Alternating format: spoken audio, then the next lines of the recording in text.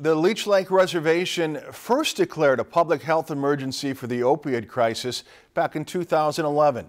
Community members in Leech Lake gathered on International Overdose Day, Awareness Day, to talk about the crisis today. Mel Meyer has details from the Veterans Memorial Grounds. I love to see everybody here. I'm so glad to see everybody here. Organizers in 57 cities across the country held rallies through the Fed Up Coalition. 75 people from around the area came to the local event. It doesn't let go. Patricia Bittner is the meth project coordinator for the Leech Lake Tribal Police.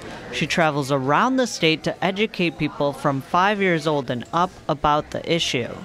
They need to learn all the prevention, they need to learn all the education so that they don't have to fall into the struggle of addiction that everybody else is. But people in the area may have to look elsewhere for help.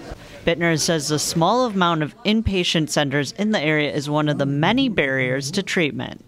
There's more of a problem than there are the resources that we have to handle it. The problem has just gotten too big. Speakers at the event mirrored this sentiment.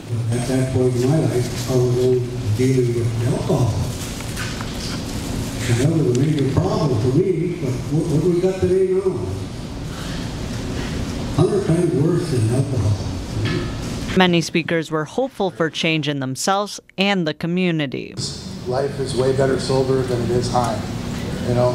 And when I left that addiction, now that I can see clearly and love life again, it is so beautiful. We have a beautiful nation.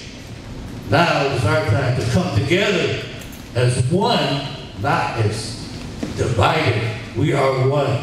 At the end of the event, loved ones lost to drugs were paid tribute to in a balloon release.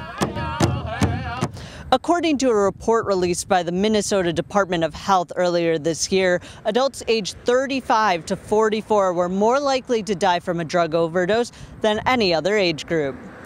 In Leech Lake, I'm Mel Meyer, Lakeland News.